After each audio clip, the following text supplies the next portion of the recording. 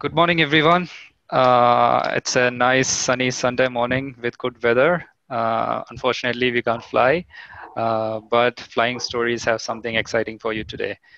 We have a special guest here, Alish Thapa from Nepal Acro team, and he'll be discussing all about reserves and reserve deployments today. So don't take this session as an inspiration to deploy more reserves. Be safe and listen to the session carefully.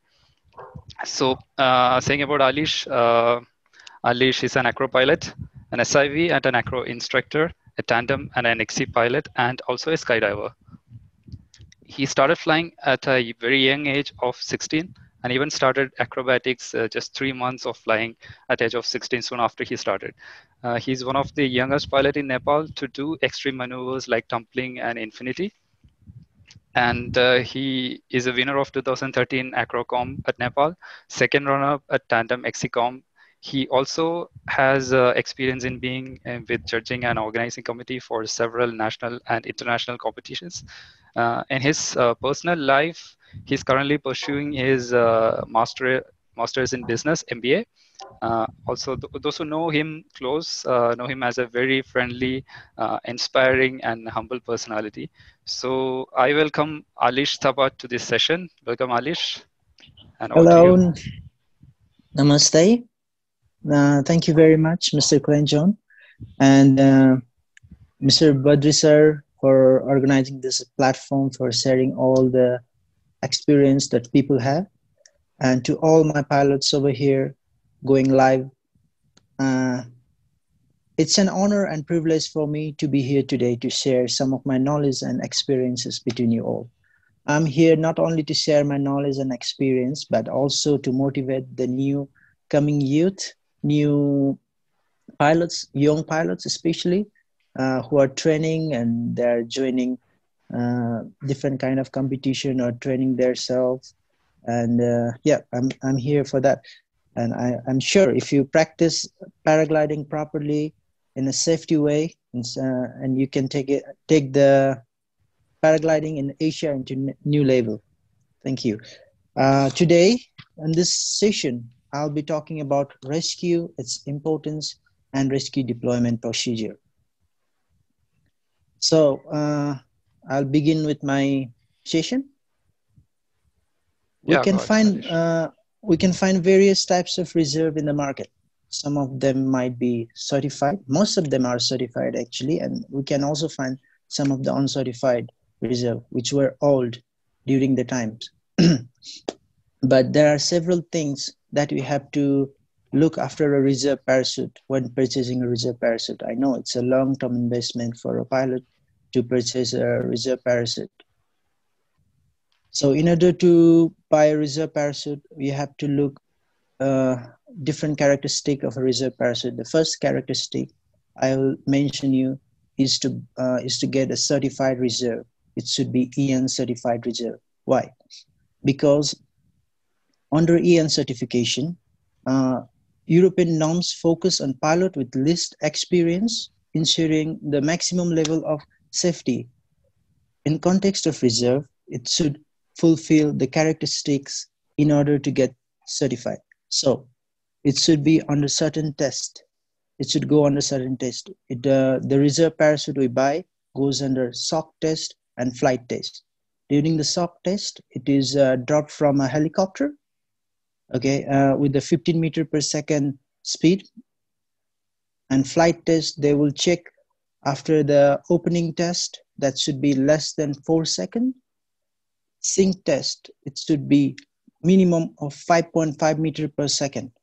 And stability test, the reserve should not move 30 degree more than its vertical axis. And size and weight, and there comes the size where there are many sizes of reserve now, ultralight, light, and they are decided by the EN certification. Okay, and now it's us to decide what kind of reserve we want. There are different types of reserve and different model of reserve, and it's us to decide what kind of reserve we want. There are several types of reserve in the market. So first thing, we can find pull down apex, which we call it a round reserve. square reserve, round square reserve. They're they're cheaper in a way and easier to pack. I'll not go much towards the types of reserve because some more classes are coming from many instructor about the types of reserve, and there are triangular reserve, which we call it rogallo, and you can steer it and choose the direction where to land. And next one is a rampier parachute. It's also called base system. The people are using base system in order to land properly when they're training above the ground, especially acrobatic pilots. Okay, but this have some disadvantage also. They're expensive, and if you fall inside the lines, you cannot open this kind of reserve. Okay, so depending upon our purchasing power, here comes the time to buy a reserve parachute now. And also we check our label, what kind of reserve is suitable for us. And we also go towards uh, what size is better for us. Okay, we must take in concern about the size, our label, and if it is certified or not. And we can choose different types of reserve. So now let's go towards real reserve deployment procedure. Okay. Mm, just to start with, during our flying career, we have to pass through some extreme situation like asymmetric collapse, side collapse, auto rotation, twist, and several things. And the thing is, we might end up deploying the reserve one day. It might happen. It is a bitter fact, it might happen to various pilots. So we must be aware of this fact and get mentally prepared in what kind of situation we're going to deploy the reserve. So first thing is decision-making procedure in rescue deployment procedure. Okay, first thing to take in concern is decision-making procedure. So on this, I will talk about talk for beginner pilots, intermediate pilot, and intermediate pilots. Okay, it's more helpful for them. I'll try to cover all the pilots. So I'll start with one example. I was flying tandem, and there was one new glider. He was my brother. Okay, he was flying near to me, and he had a big turbulent. He got a symmetric collapse, went into twist, and auto rotation. He was very close to the ground. And he deploys his reserve, and just a second he land on the ground. He didn't hurt himself. And let me go with next example. I was flying in a tandem again, and there was next guy who was flying just in front of me. He was high. He was very high, and he deployed his reserve. And he didn't deploy his reserve. He was in the auto rotation. And once he went to the auto rotation, he tried to fight with it to recover from it. But the ground was coming closer. As we know, in paragliding, the limit is the ground. Okay, ground was coming closer, and he did not deploy his reserve. And he ended up costing his life. I'm just making it comparison between these two examples, the case one, where he deployed the reserve in low altitude, and next one, when he did not deploy the reserve, even he had a height because of lack of decision-making process. If we see the stats, 70%, more than 70% of the accident are caused because of lack of decision-making process. Okay, decision-making process. If we say some of the pilots, if we don't make proper decision and proper time, we might end up giving our life. So this time I'll talk about some cases that you must deploy your reserve parachute. The first thing is permanent loss of control. It means if you lose your control over the glider permanently, that you cannot control your glider at all, it means you have to throw your reserve. The first example is twisted lock spiral. If you get a twist and you are in a deep spiral situation, then it's the time that you need to throw the reserve parachute. If you have a cravat, if you know the cravat, if the tip of the glider goes inside the line and it is stopped over there, it's a cravat. And if we get a cravat and it doesn't open, and it's time to throw the reserve. One of the second situation, full stall or spin with riser twist. If you get a twist during your stalls or spin, then it's the time to throw the reserve. And if you are in line contact, if you fall inside the lines or if you come into the glider, this is the situation you must throw the reserve. Because I'm sure if you don't throw it, you'll cost giving your life. The cost is very expensive. Okay. And papillon. If the papillon is a situation when the line, one line goes above the glider. It's like a line over. Because of some big asymmetric collapse or collapses, we can get a papillon. And collision. If we collide with each other, it's very dangerous situation because one of my friend, it's my brother, he's coming to take a session. His name is Clint. Just to make an example for collision, we were out for debug jump with Subhas, Colin, and me. And we went for debug jump and Subhas jump. When he dropped, the Colin started to make helicopter in his tandem. Once he started to make helicopter in his tandem, then one pilot come doing rodeo around the helicopter, tried to circle around the helicopter, and he went inside the line, tandem guy. And what happened is like Colin deployed his reserve parachute very fast. And the other guy took some time and his line were over his head, all around his head.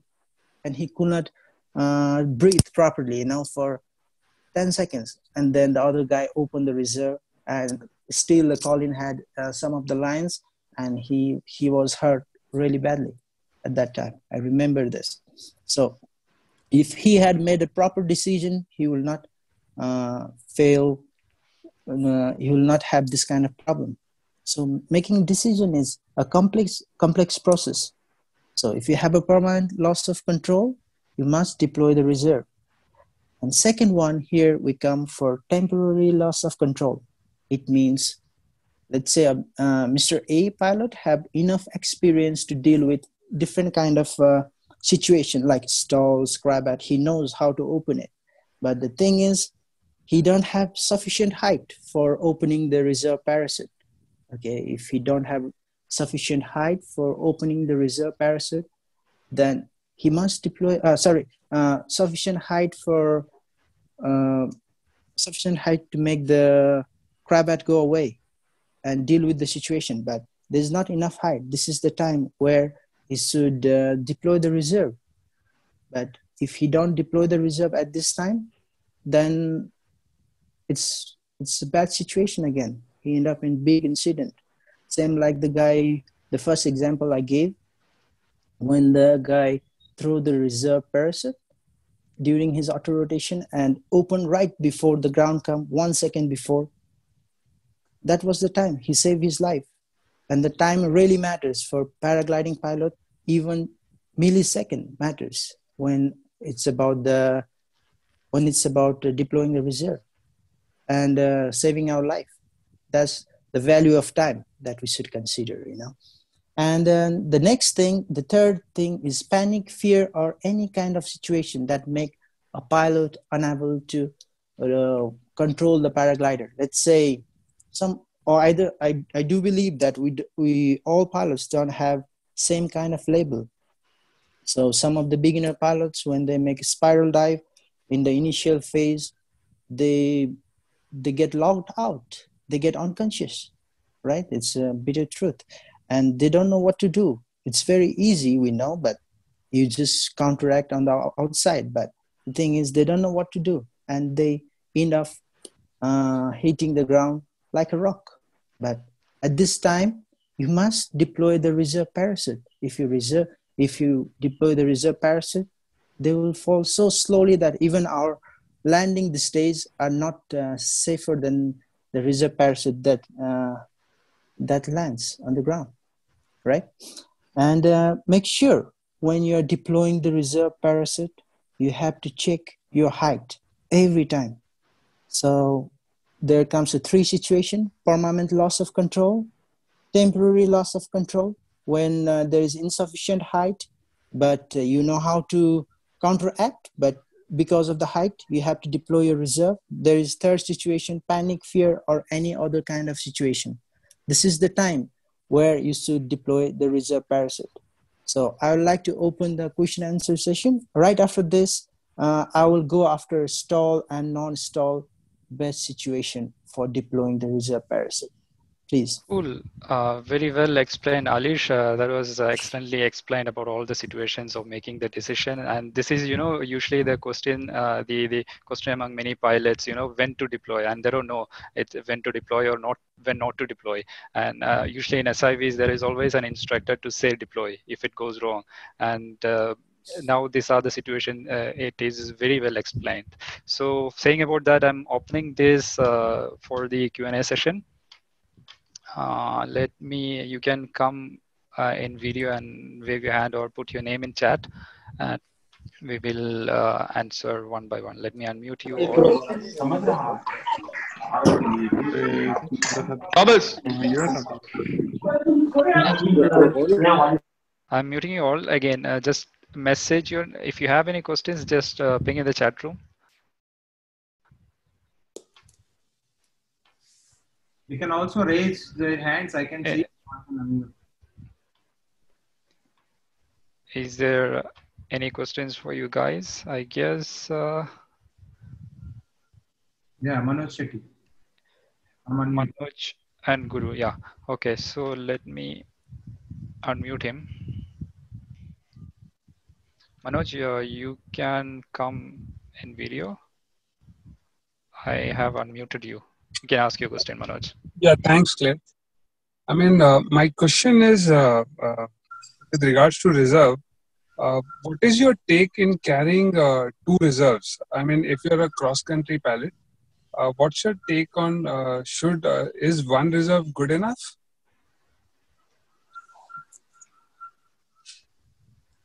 Did you get my question? Yeah, I got your question. So just to explain your question, it's good to have one reserve than not having none of the reserve, because we can see many pilots in the market that they're not even having the reserve, and some of the pilots that are having the old reserve. But if you talk about having two reserve, we are just increasing the level of safety aspect.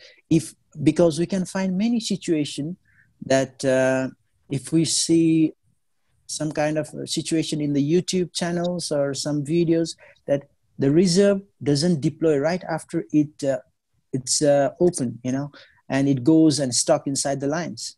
At that time, we could not open the reserve because there's a reserve failure. And if we have two reserve, then we can use either of the reserve and we deploy both the reserve. If one doesn't work, then there is a next reserve that will work for sure. And if it doesn't work, then we have to pray for God, but we try to open it anyway. But the thing is, we are just increasing the level of safety. If one reserve doesn't work, there's a chance that another reserve will work. So we take two reserves during our practice. Is that okay? Yeah, thanks a lot. Thank you. Yeah. Cool. Next, we have Guru Prasad in queue. Guru, can you come online in video?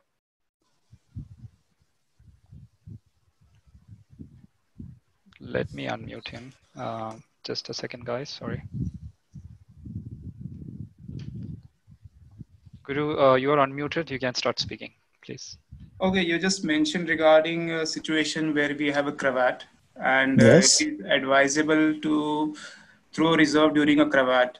But considering a situation where we find there is plenty of safe ground for us to land, and we see that we are able to steer the glider by weight shifting and lowering our height, then is even in that situation, do you advise practicing throwing a reserve, or go for a landing where you can actually balance your body weight and go down safely?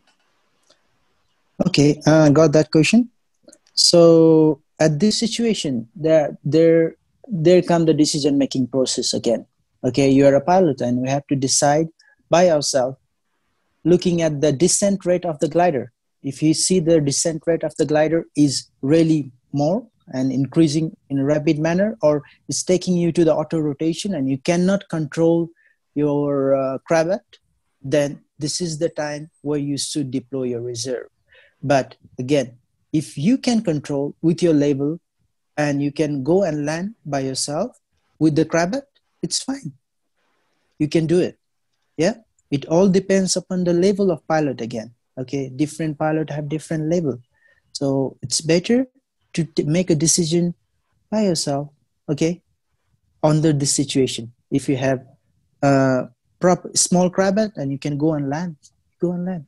If there's a big cravat and you cannot control it, take you to the auto rotation, it's trying to spin, your glider is trying to spin, then it's the time where you should throw the reserve, right? Thank you. Does that answer your question, Guru? Yeah, I got the answer. Thank you. Okay, cool. So guys, just a reminder, ask questions, specifically covered to the sections, which was the decision making, and we have a lot of, couple of sections to cover, which is mainly about assessment, deployment, etc., which Alish will be covering. So ask questions specifically to the sections, and at the end, towards the end, we can ask more questions covering a lot of things. So Bhushan, you're next. This will be the last question here, and we will go ahead with the next. And let me unmute Bhushan. Are you able to speak, Bhushan? Yeah.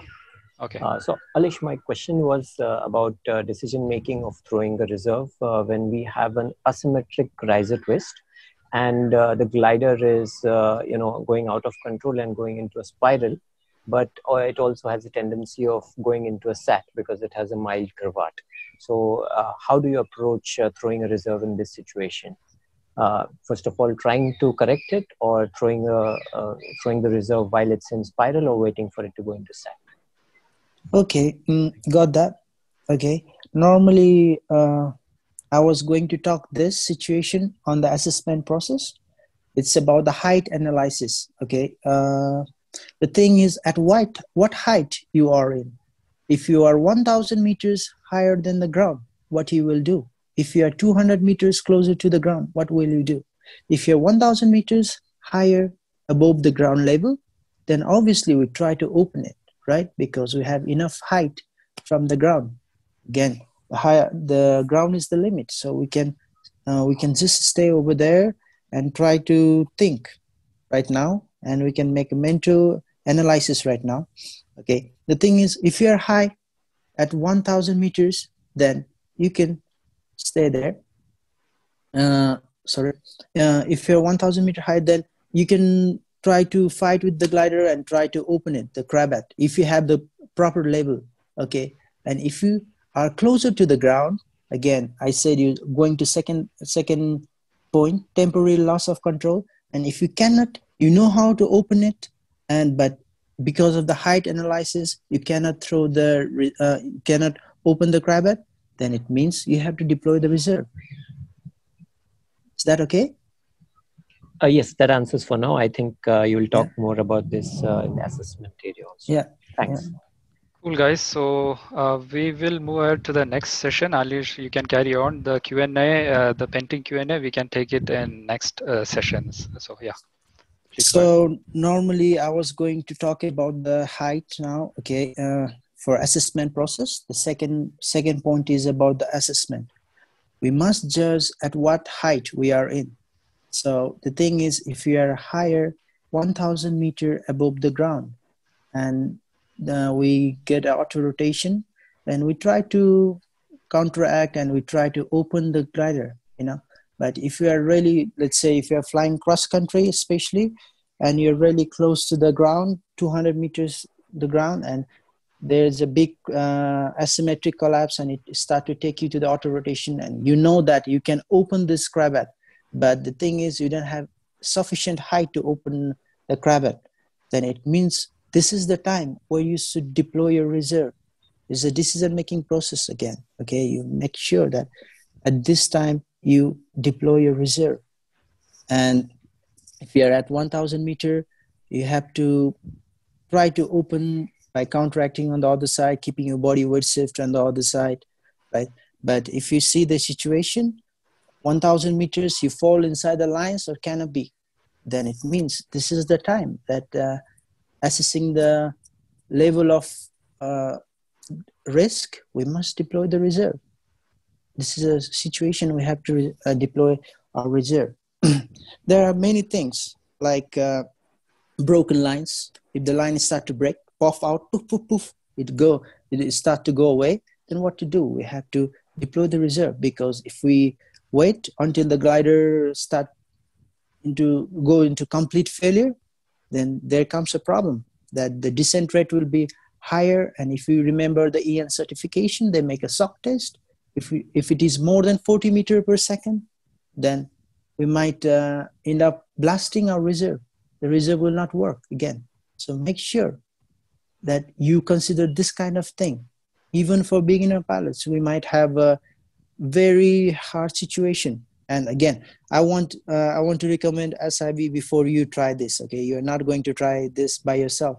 Make sure you are under instructor supervision. Here we're just sharing the information and flying stories. Okay, I would like to add my example. I was above the lake.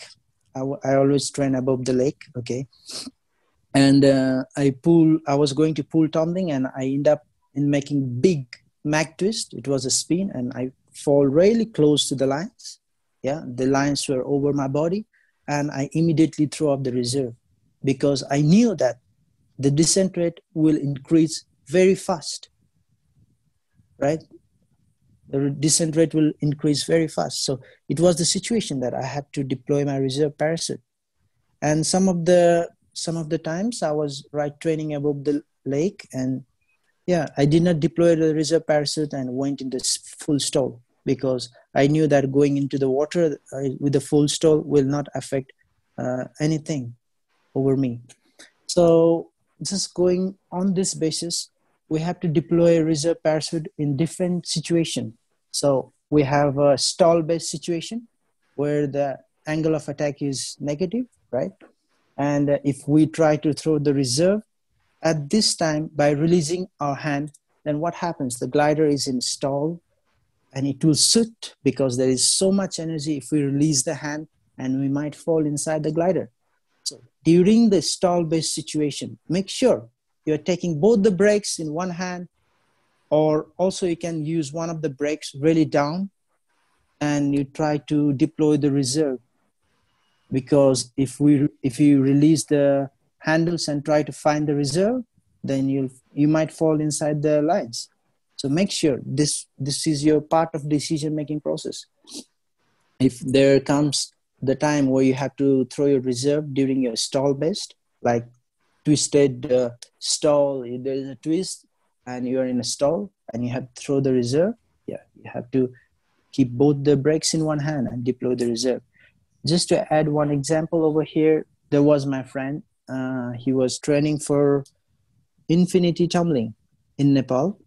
Okay, he was one of my very good friend, and he went to make tumbling, and he made tumbling, and he made a stall exit. He had a big twist, and he need to deploy the reserve. He has a base system harness where there is a cutaway handle. You have to pull it, and you just deploy the other parachute. But the thing is, he released both of his brake and tried to find the handle. Till then, the glider shoot, and he went inside the glider. And right now, we don't have him. And he cost his life during this period, okay? So make sure when you're like really training or doing something, make this in your mind, because this is the situation that we will have in our flying career for sure, sooner or later. I wish never, but sooner or later we can have this kind of situation, okay?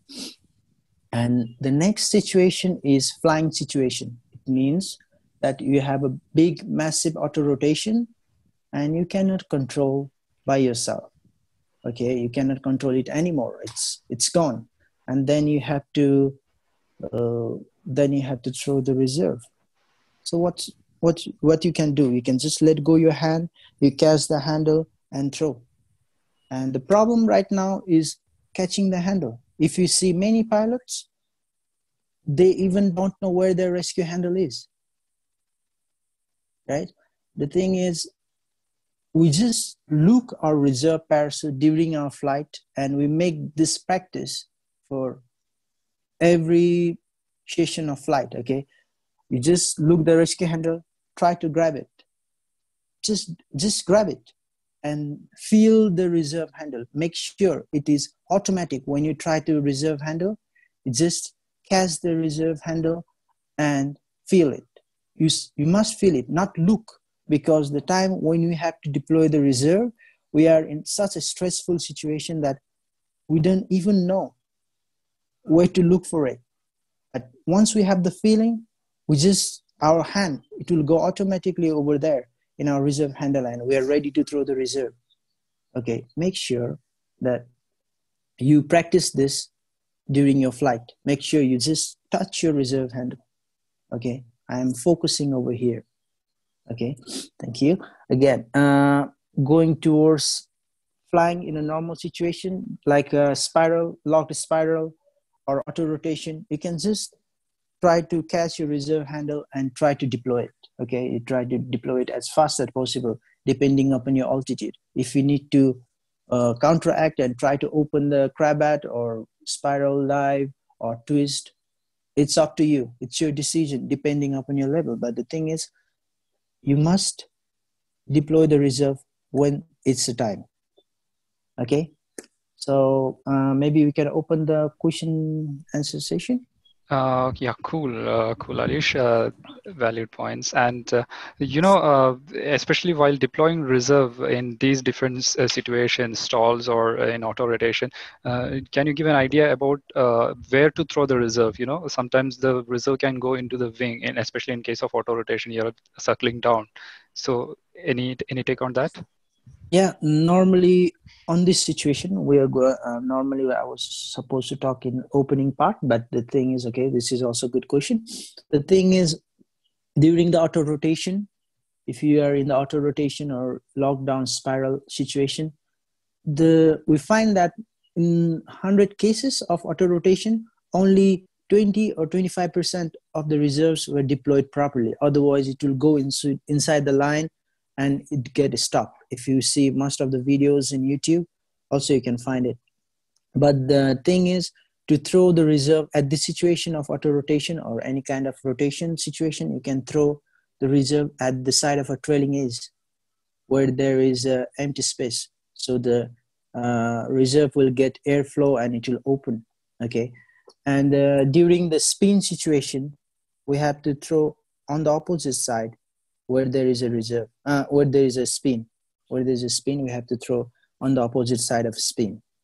And we should throw it more harder during the spin, because spin is very slow and it takes some time to open the reserve. Otherwise, even you throw the reserve, the reserve is hanging down just below the pilot. Sometimes you can find this kind of situation. Yeah. And the most important thing is to deploy. If you don't know where to throw and what to do, just deploy it, pull it and throw it as far as possible, and you save your life. Excellent. So we have Leshman in queue. Let me unmute Leshman. Leshman, you're unmuted. You can go ahead. Alice, my question is, if you are flying in mountain area, if you have a Rugalo parachute, if you throw, how accurate the Rugalo is, you land at the spot area? Okay, got that question. Yeah. Just to answer you, it all depends upon the wind flow. Okay, Rogalo, it's easy to get drift. According to my analysis, if there is a strong wind, you can drift easily with the Rogalo. The precision is not always correct with the Rogalo. We cannot make actual precision with the Rogalo. So it all depends where you throw, because here comes a situation The box, if we talk about the box, is an imaginary circle where we practice our maneuvers. And during cross-country flying, if you might end up anywhere because there might be power lines, there might be trees or somewhere else. But if you throw the reserve at this situation, if you are practicing acro, we practice above a box. So I'm sure that when I throw the reserve, I will land somewhere near to this place of my spot. And second thing, during the cross-country flight, it's very hard to predict because we don't know when we throw the reserve, right? And I will say that if you have enough height, you can go to the point where you want to land. But if you have low height and if there's a strong wind blowing, then it's very hard to reach to that point with the Rogallo. Is that okay? Dashman, does that answers your question? Yeah, it's okay. It's okay. Okay, Yeah, cool. okay. Next, we have Ajit in queue. Ajit, go ahead. Yeah. Am I unmute? You unmuted me? Yeah, we can hear you, Ajit. Yeah. My question is, while after opening the reserve, what is the descent speed? Means, is it possible to land on the ground, plain ground, at from say 500 meters or 700 meters from the ground? Yes, it's possible to land on the flat ground with the Rogallo. So, what will be the descent rate? Means, can we save our legs or not? Normally it's very hard to stay on your legs. Okay, even if you try to flare the reserve parachute, it's not working. The Rogallo is not working. If you try to break it, it's not working at all. So normally it's better to make some roll after you land. So the impact will be all in all your body, not just in your legs. It's So better to fall down. Better to keep your legs tucked inside or leave it outside and take it full blast on the legs? You can keep it in front and get ready for PLF, parachute landing fall. Yeah, I understand. Yeah. You know this, right? Yeah. I got my answer. Thank you. Thank you. Cool. All right. I guess we don't have any more questions, or we can take the questions at the end, and more important topics are coming ahead. So go ahead, Alish. So third point, we'll go after the third point, is deployment. Now the situation, we know in what situation we have to deploy our reserve parachute. So how the deployment is done, we have to grab our handle, pull strongly outside, especially when you're pulling, make sure you're not pulling up like this. Make sure you're pulling at the side because we have some mechanical advantage, when it's straight, and after that you can deploy the reserve. Now the deployment of reserve is done in two ways. So first thing is to take out the reserve, and second thing is to throw as far as possible. But here comes, there is controversy among many pilots that some pilots tend to deploy the reserve by swinging. They bring it back and throw as far as possible. And some of them want to deploy reserve right from the moment they take it out. It's one move, take it out and throw. Just throw it. There's a controversy between them, but the thing is, there is advantage and disadvantage for both the things. The advantage of swinging it back is you have more force to throw it as far as possible, and from here there's less force. But the thing is, when you are swinging back, the reserve might open in your harness itself, and it might end up not working. So we have to take care of this thing. It's you to decide which kind of way you like to throw. For me, personally, I would like to throw it in one move. I'll take it out and throw it as far as possible, very fast. Okay. Now I don't want the lines messing up around my harness. And once we throw, the reserve will open. Okay. If the reserve will open, the thing is, we have to get ready for the disabling the paraglider. But before disabling the paraglider, once we throw the reserve, the situation comes that the reserve is not open. So what we can do, we can catch the bridle in our hand, and try to sec it and try to open it. if it works, if it opens. Because the thing is, we can see many pilots that are not packing their reserve on time. It should be repacked on every 6 months. But because of that, there's a humidity and the rubber start to stick. And the thing is, we cannot open it because the rubber, the lines are hanging on the reserve. Okay. So after you try to open it, if the reserve opens, it's fine. If it doesn't open, then pray for God, right? Once it opens, the most important thing is to disable our paraglider, because the reserve here, once open, it wants to fly, and even the paraglider wants to fly. They are both made to fly, and they're fighting between each other. There's a mirror effect. So we must make sure that we have to take this mirror effect away. So for this, we can make a wrap in our hand and try to stall our canopy or try to pull some riser so the glider is not flying at all. Okay, make sure not to let the glider fly at all. And after you open, you get ready for the impact. Like Ajit was asking what to do after the reserve is open, either to stand or stay inside the harness. Make sure we prepare for the impact. It means once the reserve is above our head, we stand up in the harness and get ready for PLF, parachute landing fall. Okay, is that okay? And if you are above the ground and you land on the ground, the thing is to signal others, because I do believe that there are many people that love us, that if we are in an accident situation and we throw the reserve, they will look after us if we are fine or not. If you feel good and you're able to walk properly and you don't get hurt, then you can try to collect your paraglider and try to move to make people sure that, okay, this is the situation, he's fine. The pilot who threw the reserve is fine. But if you're not good and you cannot move, then make sure you're sitting over there for help. You must stay there and wait for help. Don't move. Don't try to move at all. Stay over there. Okay? Yeah. Let's open the question session, I guess.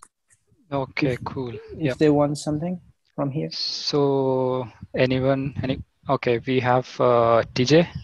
Let me unmute him. Yeah, TJ, I unmuted you. Are you able to speak? Yeah, hi Alice. Hello, Hi everyone. brother. Can you explain more about, or you can talk about more importance of having rescue or not having rescue? Yeah, I will go about having rescue and not having rescue after this part, for sure. I'll go after I complete the water landing session. Okay. Yeah. Okay. So guys, anyone please ping your name or raise a hand in chat. Is there anyone who have specific questions, especially covered in this? So Alish, since I guess I don't see anyone, so in terms of PLF, so I guess will it be covering again a bit more, or will you be able to explain it now, how to hold your hands or the position of your legs or how you should embrace the impact? I will talk about not that one, but I'll talk more about other things, like after you land in the water, land in the ground. Okay. What we should do. So will you be able to give an idea about PLF? Yeah, normally if we land with our legs, directly with our legs over the ground, and we try to stand, the thing is all the impact is in our legs, right? The thing is, if the impact is on our legs, then we might end up hurting ourselves very badly. But if we try to roll right after we land and we try to fall down and roll on the ground, then all the energy is distributed to our body. And like this, it's less chance to get hurt under PLF. Okay? Right. And PLF is something which is very important after deploying reserve. After collecting the wing, you should be ready for PLF. Yeah. So I said prepare for the impact. It Right. means prepare for PLF, right? So I guess we have Ajit in queue for a question. Let me unmute Ajit. Ajit, you are unmuted. You can go ahead. Yeah, my question is when you are ready to roll, if you are on the slope, you can roll. But if it is flat ground, you can't roll. You will have third just. Can't be rolling.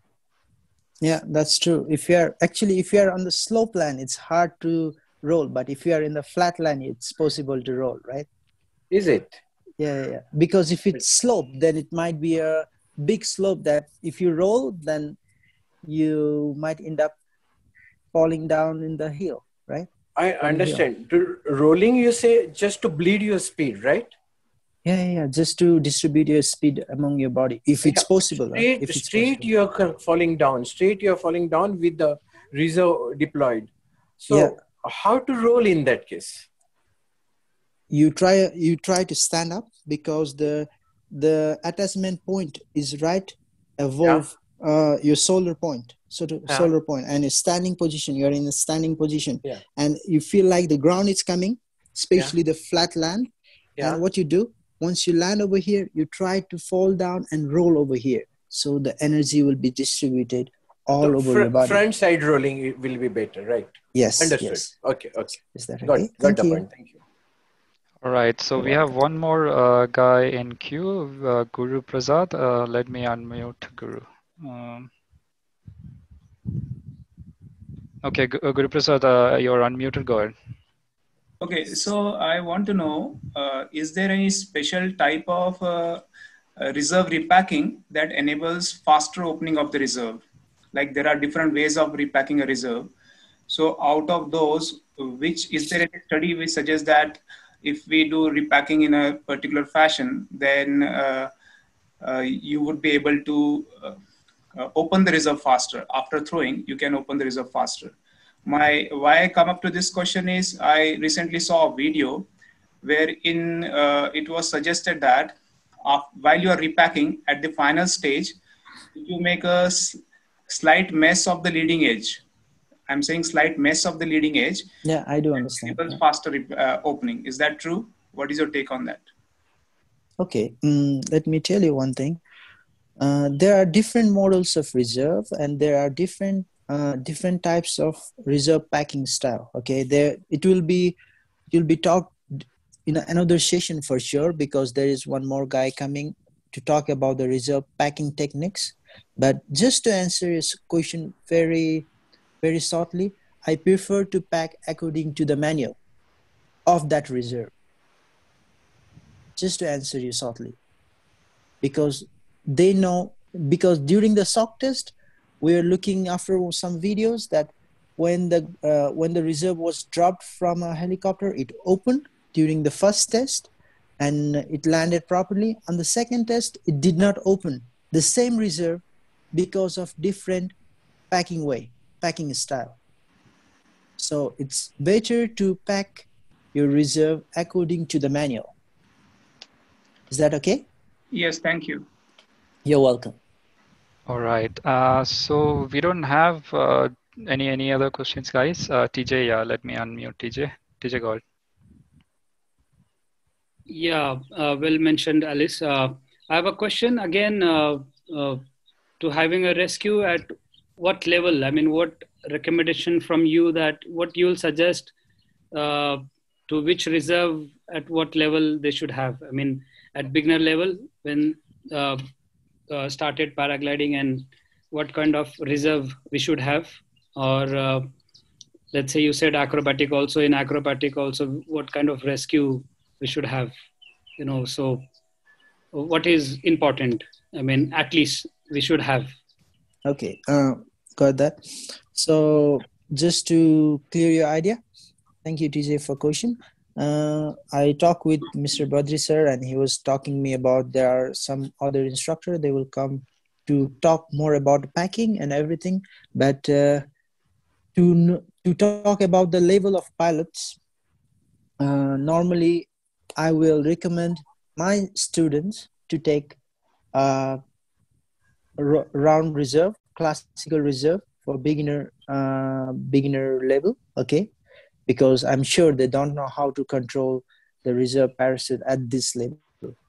Once you improve your flying skill and you are into aerobatics, especially you and other pilots, you're trying to do aerobatics, it's more better if you take one Rogallo, if it's affordable, okay, and one round reserve. There are base system, but they're really expensive. I do believe it's not for all the pilots, and it have very several disadvantages that it will if you fall inside the lines and we cannot open the base canopy, or it's very hard to use it. The thing is to have, for me, I will take one Rogallo and one round reserve for training aerobatics. Is that okay? Perfect. Thank you. Uh, Yeah, Square is fine. Square is also like it's good now. I see just a comment over there. Square reserve is also fine. It's also one of the pull down apex. There, I have a Square reserve. I have octagon, and it's working same like a round reserve. It's fine. Just the thing is, it's a little bit expensive, and the sync rate is perfect. I love that reserve. Yeah, it's a new technology coming, so why not use that? It's more stability on that, so it's better than round one. Yeah. So yeah, I wanted to give that message. I mean, at least what kind of rescue they should have, and it's nice. Yeah, at least round one. So thank you. That's perfect. Thank you. That's perfect. Cool. We have a couple of more questions. I think I'll take one last question from Shian, and we'll again cover a couple of sections and then unlock the questions part. So, Sean, go ahead.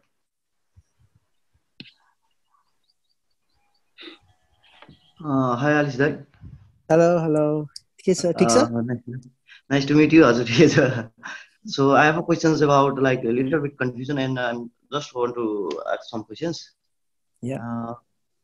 So what should be the level of experience for a pilot to indeed follow SIV course the right way? Okay, got that.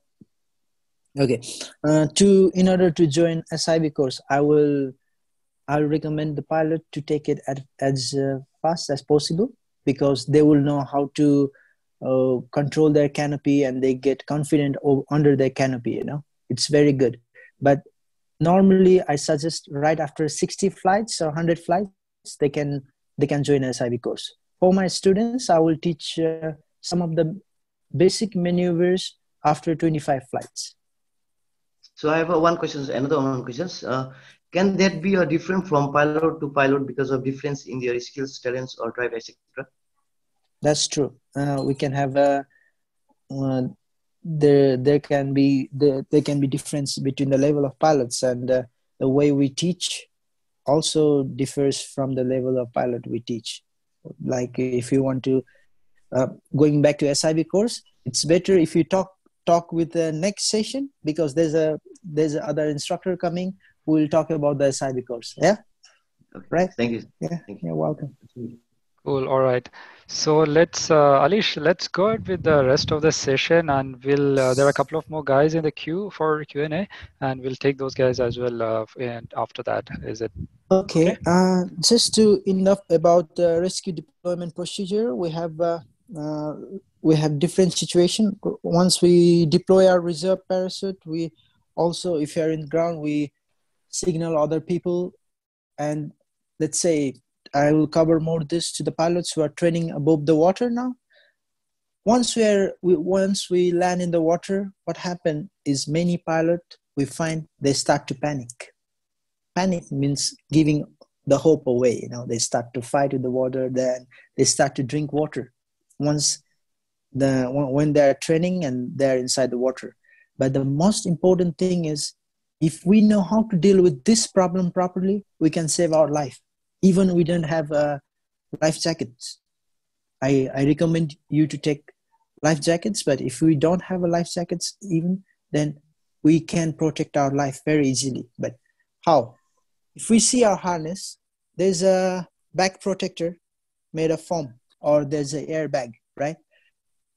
Once we are inside the water, make sure don't open your clips before going into the water, because at this time of situation when you are going inside the water, you cannot analyze because there's too much of stress going on in your brain. So just if you want to open, you can open the shoulder strap over here and let go the shoulder strap, and all the straps you are going to open it once you are inside the water. It means once you land into the water, you can swim.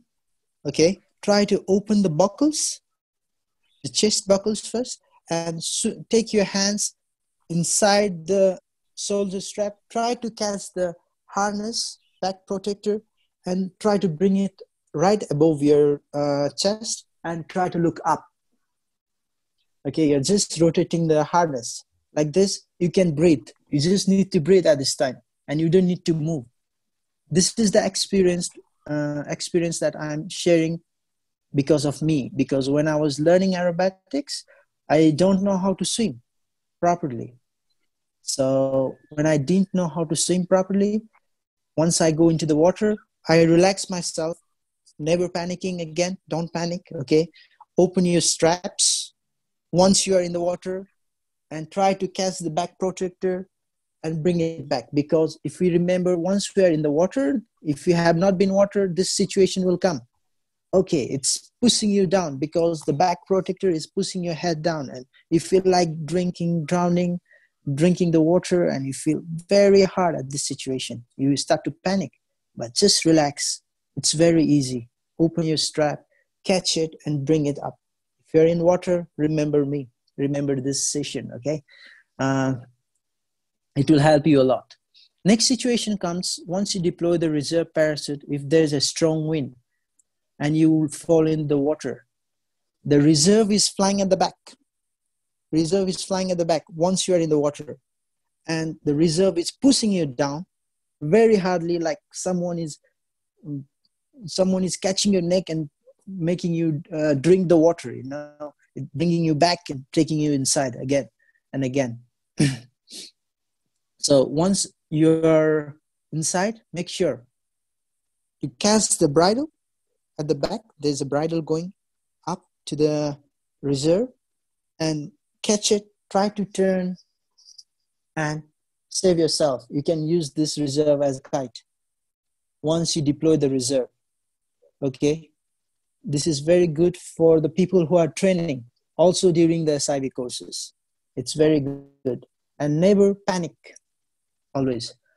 Okay, if you land, it's about the water landing, okay? And if you land on the ground or tree, especially on the tree, don't try to climb down from the tree. Because at this situation, the people will start to get hurt. Because they try to climb down the tree and they fall down from the tree. You can wait for the rescue once you're in the tree, and try to, because the tree branches are not so good, try to tie yourself. If there's a rope in your harness, it's more better. Try to tie yourself in one of the strongest branch and wait for the help. Okay, this is all about the rescue deployment procedure. And now I would like to go for reserve people, the problems that people face. And we can find many problems that the people are not taking the reserve and not taking it into concern about the safety aspect. Any questions, guys, about the rescue deployment? Yeah. So there are a couple of guys in queue for Q&A. One is Naveen. Maybe let me unmute him. Naveen Chetri. Naveen Chetri, go ahead. I unmuted you.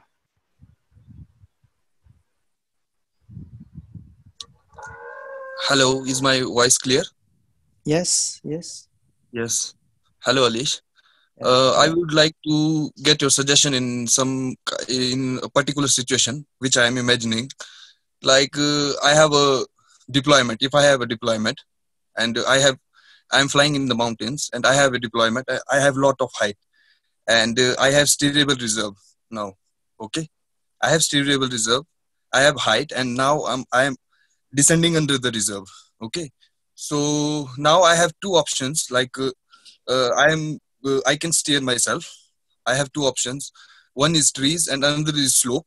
But here I am really uncomfortable with my descent rate. Obviously, if I am comfortable with descent rate, I will go for the plain area. But I don't know much about descent rate. I am getting really uncomfortable with my descent rate. So in such case, should I head for the trees or for the slope areas? What do you recommend? What kind of slope you mean? Like having Plain slope without trees, not like very down, but not just a normal slope. And another option is trees. But what I'm thinking that maybe if I land on a slope, I will break my legs or something like that, because I am really uncomfortable with my descent rate. So in such case, where should I head? Does landing in a tree will make my chances of saving my legs more, or just I should go for the slope? Yeah, it depends upon the situation, what kind of situation you're in. The thing is, if you're going for the trees, I will look after bigger trees for sure. If it's terrible, I'll try to go for bigger one, because I'm sure that they're strong and good enough. And if I go for slope, I have to get ready for impact, and there's nowhere around you can go. The thing is, it's up to your decision making. If you want to go up to the slope and you make a PLF, parachute landing fall, anyways you are going to hurt, Yeah, that's my question. I'm uncomfortable with my descent rate. I'm really uncomfortable. Should I head for the I'll choose the slope. I'll choose the slope and get ready for PLF. Okay. That's really answered my question. If it is a Rogallo and a base system. Definitely I'm talking about steerable rivers. And I have also small questions. Small question. If I don't have a steerable reserve and something happened wrong and I deployed the reserve, okay, and after deploying reserve, I have lot of height. I have heard some people telling that you can maneuver like non-steerable reserve with weight shift if you have a height and a time till the impact, like little maneuverability from here to here. Is it possible? That's wrong. It might change a little. But I never find people steering those kind of reserve by the weight shift. Yeah, not possible. Yes. It's not possible. That's answered my question, sir. Thank you. Cool. We have Rakesh next in queue. Rakesh, go ahead. I'm into you. Hi, Alish. Hello. My question is, if you are going through a mirror effect after deployment, like after, if you're going through a mirror effect or what's it called, down planning, is it possible to recover from that situation, or what can be done in such a situation? Yeah, it's possible. It's possible. The thing is to disable your paraglider. Okay, again, it depends upon what kind of reserve you are using. If you're using the old models reserve, they're oscillating too much. They're having pendulum effect too much. But if you see the reserve now, they are considering more into stability test. It means the reserves are not moving too much. It's not oscillating too much. If you know proper technique of disabling your paraglider right after the reserve deployment, okay, you can take this oscillation effect or mirror effect away for sure. Yeah, is that okay? Yeah. Make sure to disable your paraglider. Don't forget it. Yeah. I have more questions. Yes, please. Okay. The next one is between a light reserve and normal reserve. What is better in terms of landing in a tree? Both not. Not the both, actually. The thing is, is it possible that if you have a light reserve, you land in a tree, and because the fabric is light, it might rip and not hold you? That's true. That's true. It's a common sense that we can use. The thing is, if it is light, then it's really easy to get torn away, or we might have many holes with the right reserves. And even the lines are very light, and it's very hard to take it out from the trees. Also, at that situation, we can have many problems with the light one. Yeah. Okay. One more small one. Okay, I've heard many people suggest a slightly oversized reserve than what your overall weight is, your normal flying overall weight. That's true. I will suggest to have 20 to 30% more bigger from your weight. So if you are flying, because if you see the reserve, they are tested under certain atmospheric pressure under the sea level, 15 degrees Celsius. So on the top weight, okay? And if we take this reserve in the higher altitude, the descent rate will increase very somehow. So I prefer to take a little bit heavier reserve, bigger reserve than your actual flying weight, total flying weight. Yeah? Cool. Great. Thank you. Thanks a lot. You're welcome. Cool. We still have a couple of guys in queue. Alish, do you think there are more portions to cover for you? No, not much. I can end up in 5 minutes later. Okay, cool. So Vijay is next. Let me unmute Vijay. Vijay, you can go ahead.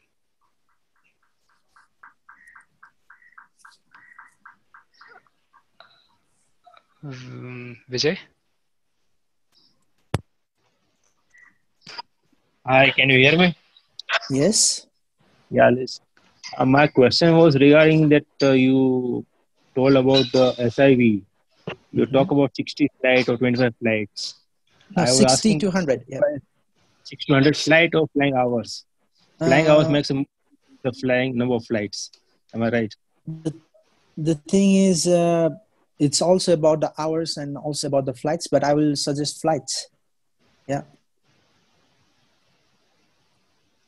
Okay. Because it's I about think the flight. Some people in the Yes. stage, what number of flight after training, basic courses, or from beginning? If you're talking about from the beginning, because I mean SIV courses doesn't mean making full stall only. You know, as in SIV courses, we can also have asymmetric collapse, frontal collapse, making small pitch pendulum, so they can improve their level. It doesn't mean making full stall. SIV doesn't mean making spin or spiral dive. They can also learn some basic maneuvers that can help in their regular flying career. So normally for my students, I will teach them right after 25 flights to make asymmetric collapse, frontal collapse, base stall, pitch, you know, so they can improve and fly confidently in the air. Is that okay? Yeah, Roger. Cool. We have Rohit up next. Rohit, go ahead. Hi, Alish. Great couple of tips when you get in the water. Just love them, practical tips. My question is now around when you throw your reserve, especially let's say you are in a auto rotation state, very likely we'll see the reserve getting into the wing or getting wrapped around the wing. The first thing, of course, I'll try to do is pull using the risers back and throw it again if I can. But often we have seen pilots not able to pull them, right? Because they are, due to the pressure of the air or whatever, they're just tightened now. Now, in that case, will cutting off your lines, or if you have quick outs, leaving your risers, or if you have a soft links, even cutting the links, will it help in any of this situation? And what is the right way to handle this situation? Okay. Normally, if we talk about auto rotation situation, I already told you that it's very hard. It's more chances that the reserve goes inside the lines. Yeah. The first thing. The second thing, once you are in the auto rotation and the reserve goes inside the lines, yeah, like you said, we try to grab the riser of the rescue and try to open it. Try to open it if it's possible, right? If it's not possible, yeah, we can use the quick link system, because if we disable our paraglider, the reserve will work. But the thing is, it's very complex situation, you know. I cannot recommend this technique for the pilots because it's the time to make a decision. And the thing is, if it goes wrong, then even the strength that was carrying us above our head, it will go away. Okay. You know, it's very hard situation. I cannot recommend any kind of suggestion for you at this place. Sorry. Yeah. So you have seen a lot of these situations in real life. You're in Pokhara, of course. What is the typical outcome of this you have seen? The glider just continues to then auto rotation towards the ground, but because of two things together, wing and a reserve, there is enough drag and things are okay. I mean, just real life experience. Yeah, I see some people in real life that they have broken their legs even after their reserve deployment, and it didn't open, and some of them hurting themselves in the water. You know, it's hard because if the reserve is not working, we cannot do anything now. You know, it's very hard. We try to fight, we try to grab the risers and try to open it if it's not opening. So there's no chance we can do anything. The second reserve is a really only savior in such case. Yes, that's why we fly with two reserve. You know, when you're training aerobatics or training some maneuver, if something goes wrong, we try to deploy another reserve, just increasing the safety level. Thanks, brother. You're welcome. You're welcome. Cool. So next, TJ, you have something to say?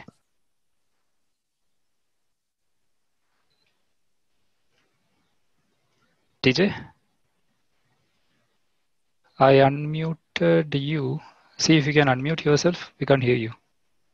Yeah, I had a question, but he cleared me. But again, like Navin had a question regarding Rogallo, using Rogallo, and then he was scared if he has a high descent rate, and then he was asking, should I go for a slope or a tree or all that, right? So if you have a Rogallo, I mean, he has a Rogallo, then why not flare, you know, and then get the minimum sink rate? Actually, with the Rogallo, the flare is not working. If you see the Rogallo, the flare is not working. Do you hear TJ Bhaiya? Hello. Yeah, you can hear me? I guess there are some connection issues from TJ's end. TJ? Yeah, we can see Alice, you. can you? Again, I think we lost TJ again. Yeah. So yeah. Yeah. I guess just the thing is, we cannot flare with the Rogallo. Yeah, right. Rogallo, it doesn't flare like a glider, right? No. We cannot flare it. So that's a disadvantage. Everyone thinks since we have brake, we can flare Rogallo easily, right? So many of the guys think. So yeah, that's not the case actually. Yeah. So we have Manoj next. Okay. Let me unmute. Manoj, can you speak? Looks like it's not unmuted properly. Let me unmute him again. Manoj, can you unmute yourself? Yeah, thanks for that, Clint. So my question kind of got answered, but I'll still go ahead and ask it. I wanted to know that, you know, when the reserve is deployed, I mean, how important is it to deactivate the main? And if at all I have to deactivate it, how do I do it? Do I pull the C riser? And one option is to pull the C riser. The second option is to deactivate through brake lines. So what would be the right technique? Okay. It's very necessary to disable your paraglider. First thing. Okay. In order to disable your paraglider, the most easiest way is to wrap your brake lines. Okay. You can wrap in your hand and try to pull it as hard as possible. Okay. If not, you can also use your C risers to disable your paraglider. And if you have enough height, I will suggest you to cast the glider and try to bring it to your knees and keep it over there. Why? Because if we don't disable our paraglider, if it is very easy to get pendulum effect, oscillation effect, and the paraglider is moving in a pendulum format, and you hit the ground in more hard manner. Okay, you hit it very hardly. So it is very necessary to disable your paraglider. Thank you. Excellent. Is that Thank okay? you. Yeah, perfectly fine. Can I ask one more question? Okay. Please, please. That's not more of a question, just an inquiry kind of a thing. I've done SIVs, but I don't see reserve deployment as a part of SIV unless until you go ahead and request it. I mean, don't you think so that it should be like more of a part of SIV as other maneuvers? Okay, just to go for it. The thing is, in my SIV course, I will keep it as a part of my SIV course. But I don't know about the other instructor because they have different way of teaching, But for me, it's a part of my SIV course. So the student can feel how is it to deploy the reserve parachute, and they could learn how to disable their paraglider in that kind of situation, Thanks a lot. Yeah, thanks. So nice. You're welcome. You're welcome. Next, we have Rakesh. There are a couple of more guys in the queue. Rakesh, go ahead. Okay, Alish, my next question is, can you comment about the steerability option of the Rogallo Reserve? I also have a Rogallo, and I'll let you know. The thing is, once you throw the Rogallo, it's very easy to get twist over Rogallo. Now the Rogallo is designed in half brake format. So they are packed already in a half brake system. So once you throw the Rogallo, their descent rate is like normal reserve parachute. I have Beamer 2. My descent rate is not like a normal reserve parachute once I throw my Rogallo, okay? But after Beamer 3, they make this half brake system. When you throw the reserve, it will fall like a normal reserve very softly, okay? With 5.5, less than 5.5 meter per second sink rate. And again, once you throw it, to steer, you have to disable your paraglider. Okay, disable your paraglider, bring it down, or use the quick release system. Normally, who are using a quick release system now have a problem. So it's better to use normal carabinas, right? We can find many problems with the quick release carabinas. So you can bring all your gliders towards your knees, and now you have to open the twist. It's very easy to get twist. Okay, you have to open the twist and open half brake system, and you can use it, steer it properly, and the sink rate is very low. The Rogallo now, the sink rate is very low. Trust me, it's better than our some of the landing we make. It's very safe.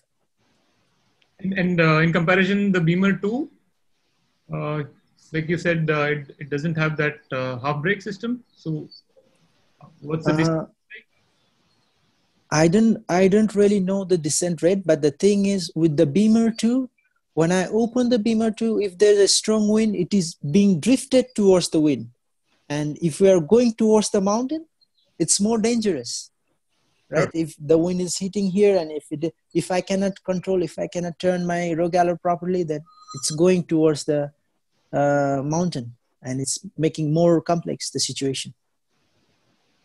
Okay. So you saying that if there is enough height that you've gathered the glider, and then you take the controls out, and then you can steer it. So it's not necessary to cut away the wing. You can still steer it with say most of the wing gathered. You have to gather your wing for sure. All the wings on your leg. All of it has to be. Yeah.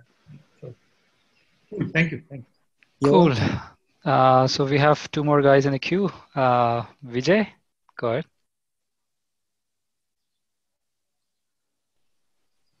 Can you hear me, Alice? Yes, I can. Better to see your face.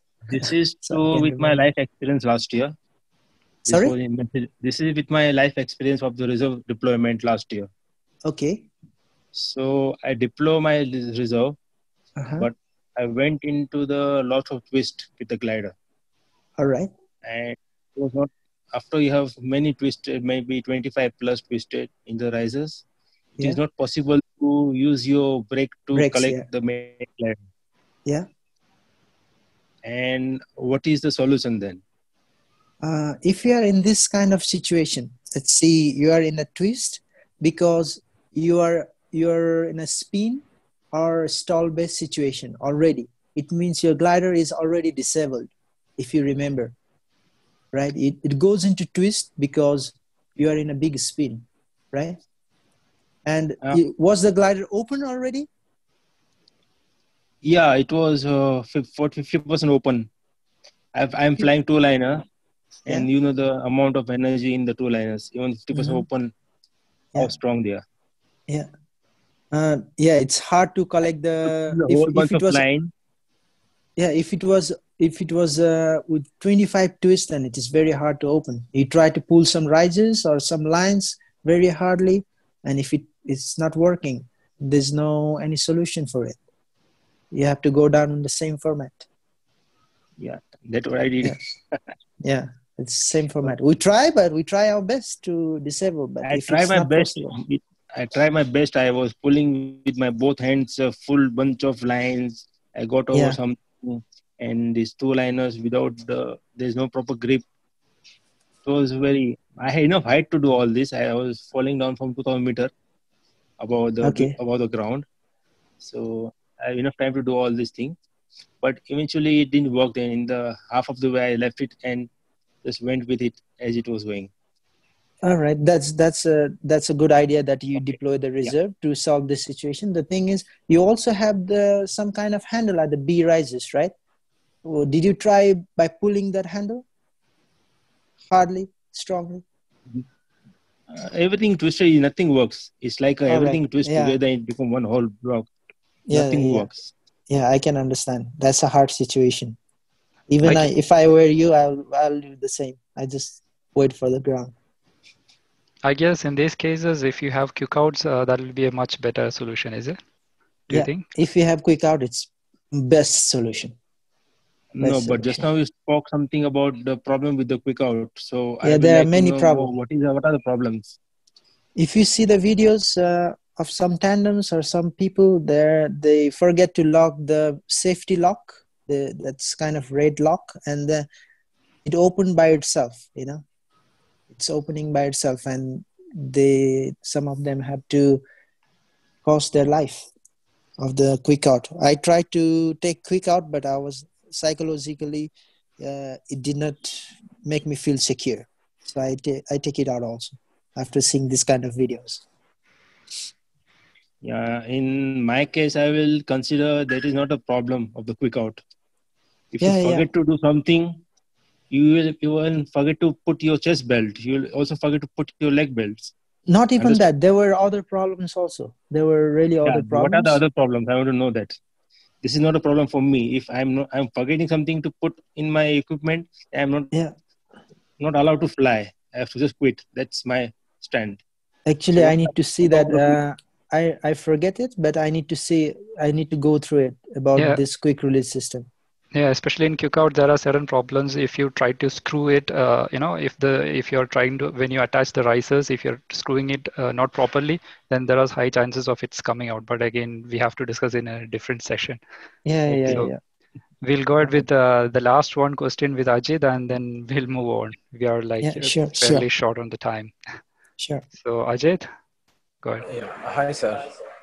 Hello. My question is, sir, you must have having thousands of hours in your logbook. Have you ever come across real when you wanted to open the reserve?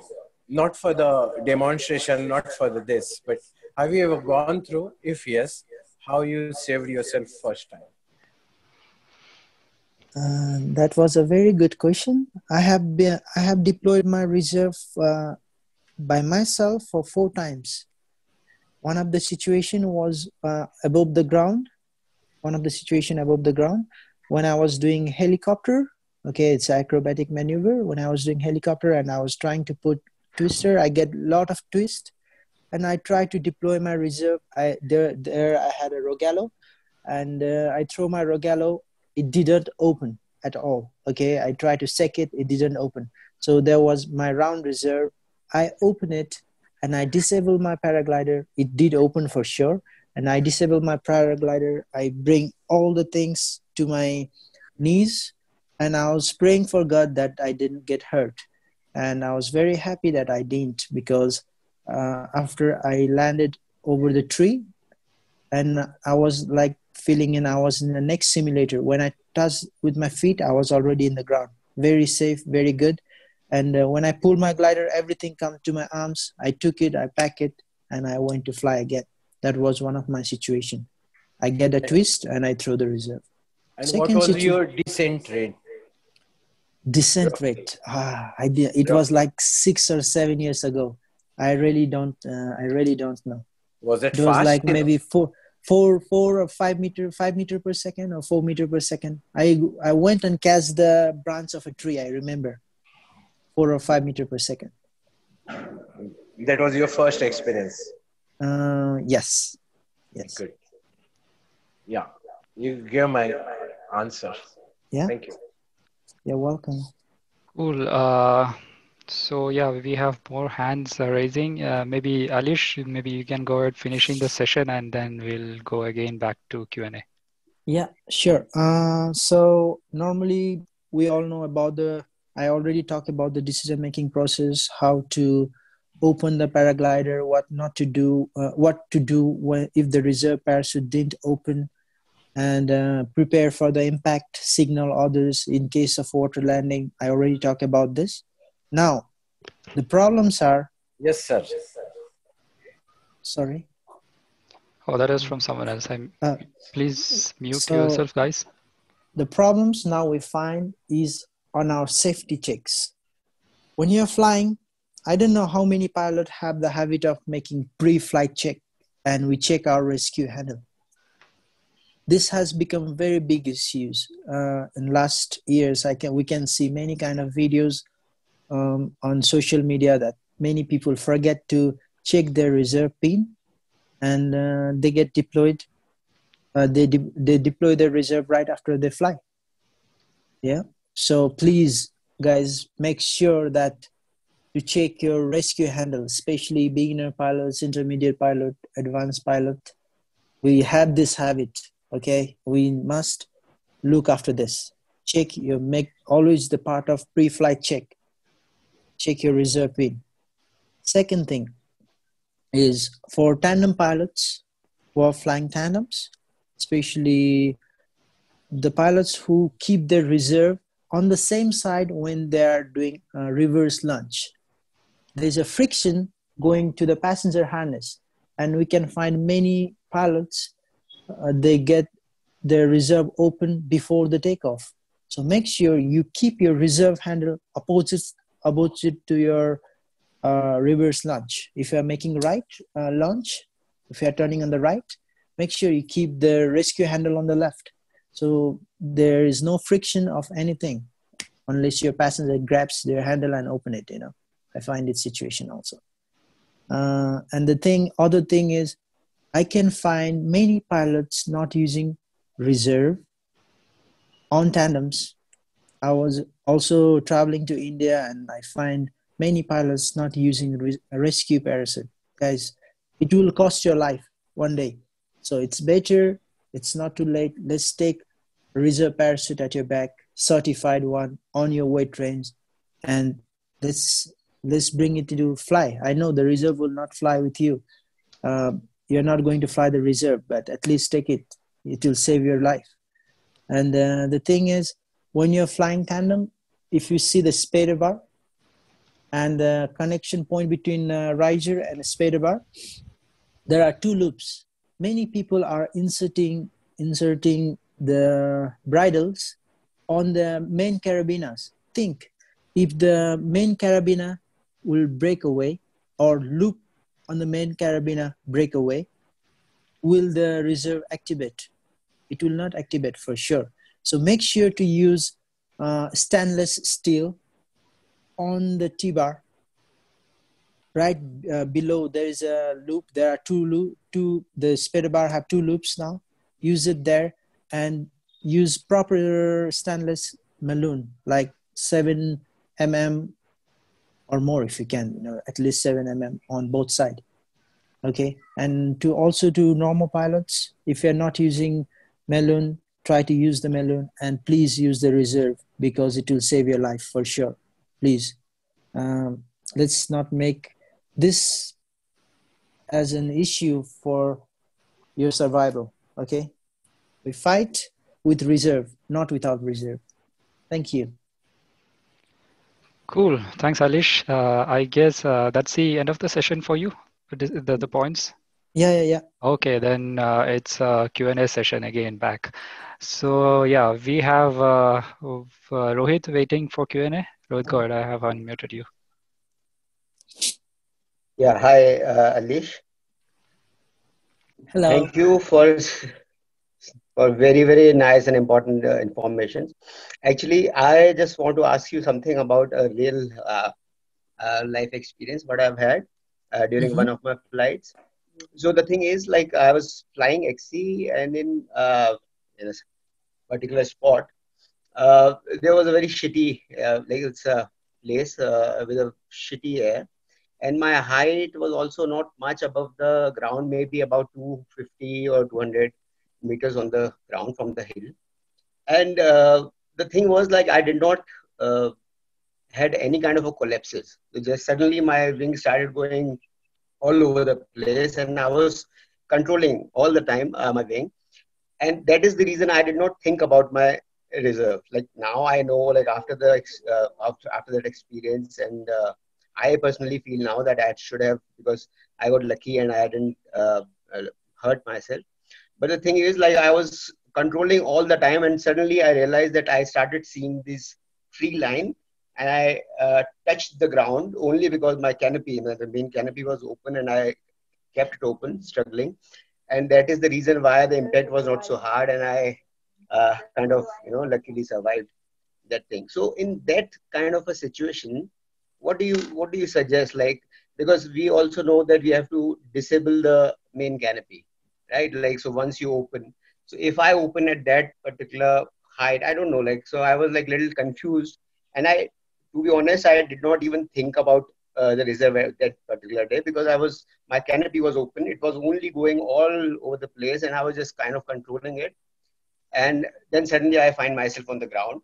Luckily, didn't damage much, and so what is your take on it?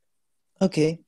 If you remember, we are supposed to fly a paraglider, not a paraglider is supposed to fly us. The first thing. Okay. If you cannot control this kind of situation, I already mentioned on number 3, if there are some fear or some situation that you are not able to control your paraglider, okay, you're not able to control at all, depending upon your height. Right now you have a 200 meter, and think you're lucky that there was no hurt for you. It did not hurt you, but the situation was to throw the reserve, and the thing was you are not adapted, you're not mentally trained. So this is why we are sharing this kind of information. Thanks to Badri sir for making this kind of session for all the pilots. Like this, we are saving most of the people life. So just the thing is, we have to, this time, in this quarantine time, we have to train mentally and prepare ourselves mentally. If this kind of situation comes, then we have to deploy the reserve. Yeah, but this is a time to train. That particular action only came into my mind because, from the starting, when I started flying, it was always like kind of a suggestion that when the canopy is still flying, you should try to control the canopy and try to fly away from the situation, rather than thinking of like deploying your parachute. Like that's true. That's true. Because so that is actually the reason that my action came from that learning what I've had, and that is the reason was I was so busy. Although, like, this was my mistake that I did not think about deploy my reserve, but that I got to know later once, because I was too busy to correct whatever was happening. So I had a lot of discussions about that particular situation. So like till now I don't know what was happening there, because I left my brakes in between just to let it fly the canopy. It didn't, but it was going all over again. And so my reason why I did not deploy was only because it was flying. My main canopy is still flying, so I was like try to control the canopy. So I do that is the understand. reason. The thing is, you might have hit some great turbulent in the air, and you might have failed the situation. Okay. The thing is, if you are not able to control it, and if you are thinking you are gonna hurt yourself very hardly, because I know even in the auto rotation it's flying, but your body is not adapted to understand what is auto rotation, what is asymmetric collapse. Maybe at that level, maybe you didn't know that. Maybe No, it was you not don't know auto it was rotation a for sure. spiral. Yeah. It was not auto rotation for sure. Like it was flying only. It was going from one side to the other. Sometimes it is going into the like the helico, like half helico kind of a thing. But it was going like way too much. It was a very turbulent air. Like that particular pocket. I think yesterday Jillish has also mentioned about that particular place, like here behind the. I can understand. You could have ended up in parachutal stall or turbulent, and still Yeah, the like, glider. You feel like it's above your head, but it's not flying. It's normal at that time. yeah. Maybe sometime you have to keep your hands up. I really don't know the I did situation, but that also. Yeah, I remember. next time you must take care. Okay. Yeah, yeah, Yeah. yeah. Okay. I find. Okay. Is that okay? No, so I just want to know. So, like, if that close to the ground, I should have, like, according to you, I should have thrown my, like, deployed my parachute. Yeah, Yeah. because If you although I cannot did not control. have time to correct or disable my main canopy, but the better would be like I should have actually deployed my. I'll ask you one question just to make sure. Okay. What Yeah. is the maximum height you will deploy your reserve then? Yeah, normally 100, like it should be at least 100 meter. But for me, I will deploy it till the last level to save my life. Yeah. Yeah. Yeah, So yeah. that's the decision for me. Yeah. So it's better to deploy it not to get hurt. Whenever Okay. you It will can. not hurt you. Yeah. Thank you. Yeah. Okay. Thank you. Very well said, Alish. Yeah. And we have next Rajiv and Q. Rajiv, go ahead.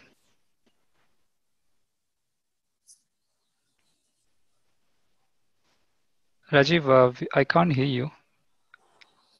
You're unmuted, and I think there is some issue with your connection. Still can't hear you, Rajiv. Maybe you can ping your question in chat room. Okay. All right. So there is another question from the YouTube live, which while guys are watching. So someone's asking if using a bigger reserve increases the opening time as well, or delays the opening time. What is your take on it, Alish? That doesn't affect any opening time. The reserve size will not affect the opening time for sure, because it all depends upon the packing way and the situation you throw the reserve. If you are throwing the reserve in a spiral dive, think it will open very fast if it's big, and if it is small also at the same time. But the sink rate might affect, not the opening time, but sink rate might affect. If it is smaller, it will go down slow. Smaller, it will go down very fast. But if it is bigger, it will sink quite slower. Okay, cool. Yeah. So yeah, that answers the question. Okay, Rajiv's question, I got it on the chat. Why did Alish's Rogalo not open when he threw it? Yeah. That was very nice question. Yeah, we're right after I purchased Rogallo. It was Beamer 2, and my instructor, I didn't know how to pack the Rogallo at that time. It was like 7 years ago. 7 years ago, okay. And I didn't know how to pack the Rogallo, and my instructor said, okay, there is a half brake system. You can use a half brake system, so you'll fall normal like a normal reserve. You'll descend normal in a normal way. And okay, let's try. And I had to pack that reserve with the half brake system. Okay, half brake system, and we tried packing, and we packed the Rogallo, and I opened it. I think that was the reason it didn't open. One reason. Second reason, maybe I was in the spin, and when I threw the reserve, it did not open because there was not enough airflow to go inside the panels. Two things. That two things might be the reason. Okay, cool. Yeah. Cool. Any more questions, guys? This is going to be the last question, or any more? Right now, I see MLSR from Bilaspur. I'd like to thank him for coming here. Okay. Thank you, MLSR from Bilaspur, and thank you for the calendar you sent us for Nepal Acro team. Thank you very much. Thank you. Okay. Okay, we have more questions again coming. We have questions from Naveen Chetri again. Yeah, please. Naveen, can you unmute yourself? Hello, can you hear me? Yes. Yes. My question is basically regarding specific to the front rescue system. All right. Okay, if I deploy through the front rescue and those bridle are connected in my carabiners, right?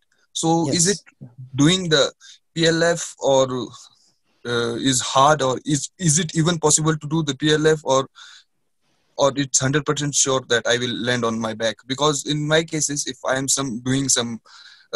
if I'm trying something new like acro maneuvers and something like that new which I have not done, I carry two reserves, one in front and one in back, because my harness only have one pocket for the reserve. So I'm asking, because where should I, because I have one new reserve and one old one is second hand and one is new one. So where should I put my new one so I will have more chances in such case, in front or in back? That's why. Okay. I will suggest there are many reserve, like we can have a reserve on below our harness, at the side, also in the front container. Everything have their advantage and disadvantage. So if we talk about advantage of having reserve in the front, that you can access the handle, rescue handle from both sides very easily. Yeah, exactly. This is one advantage. But the thing is, if your reserve is not connected on the shoulder strap, then you have to land on your back. This is the disadvantage. It's sure I will land on my back. But if you think the reserve on the side of your container, you can hold it only, assist with only one hand, either right or left, right? Okay, yes, with only one hand. So there are advantages and disadvantages. To answer your question, you have to land on your back now, because it's hanging over here. And it's very hard to stand up, because I know the bridles are coming from here. It's very hard to stand. But we try our best.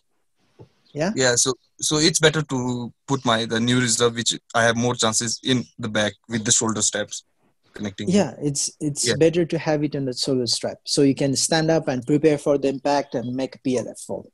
Okay? Oh, thanks. You're welcome. Cool. So next, this is going to be the last of Q&A. Rakesh, go ahead. It's more of something that I would like to add from one reserve deployment experience. I had deployment 2 years back, and there's 2 points I would like to make. One was that like what happened in my incident was I was on full bar. I had started full bar to start a transition, and I got a collapse, and the wing dived on the left, and I was slightly delayed in releasing the speed bar. Now I'm sure everybody has everybody knows and everybody has the instinct of as soon as there is something happening with the glider, you want to release the speed bar to control the wing. Everybody does that, but I would say you can't stress it enough, the importance of how quick and how clear you have to be to release the speed bar as soon as possible there is a collapse or incident. Because that slight delay in releasing the speed bar my wing, like I tried to correct the collapse, but my glider was already going into auto rotation. This was one point that I wanted to add, so maybe it can help some people if there's something similar. And another thing would like to add was again stressing on the PLF.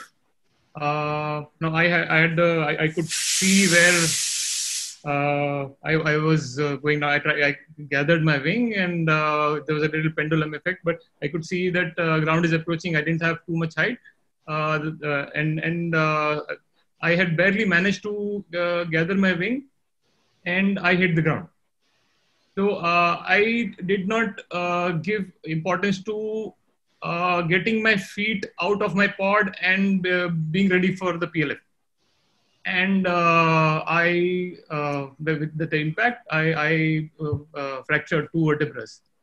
So the difference is between walking away from a reserve deployment and being. I luckily survived. It could have been a fatality. So the PLF is very, very, very, very important. People should, people should. I would suggest people should practice it. Practice it a few times every season, and remind yourself PLF, PLF, PLF. As soon as there is a reserve handle you have to think of, you have to think of the PLF. Thank you. That's true. Thank you for a suggestion. It was very nice. Thank you, It was a Rakesh. suggestion more than a question. Thank you. Thank you guys. And yeah, Alish very well explained everything. Good session. From starting the point where the decision where you start deploying the reserve to where it's landing, and all the scenarios very well covered and everything explained properly. Very informative session. Thanks a lot, Alish. You're welcome.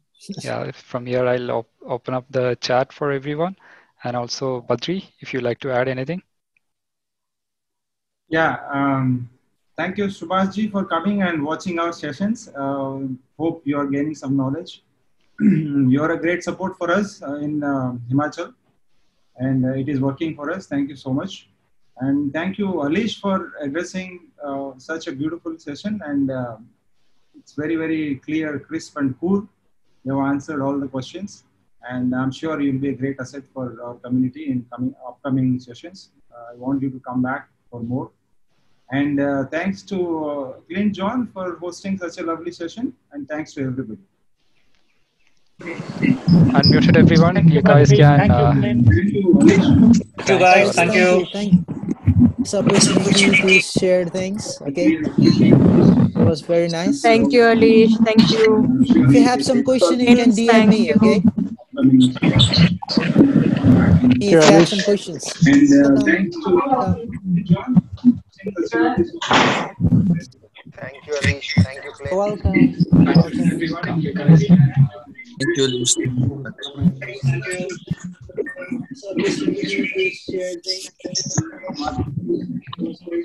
Thank you.